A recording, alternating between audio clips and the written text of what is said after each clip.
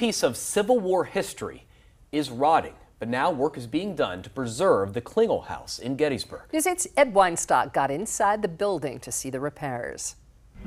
Nearly 160 years after the Battle of Gettysburg, the bullet-riddled Klingel house, named after the Civil War-era family that lived here, is in danger of collapsing. The National Park Service hopes to save it by bracing the inside walls and wrapping the outside of the building. Without a repair, the National Park Service says it would have a very grim future. The house started having serious problems after a restoration project a decade ago. The latex paint used on the exterior trapped the moisture inside the house. The house literally couldn't breathe. You can see how the outside wall of the farmhouse is disintegrating. The wood is actually rotting away. And that's why it's so important to restore this building before it's too late. Emergency bracing has been installed inside the house, essentially holding the house up. This is essentially taking the weight of the house.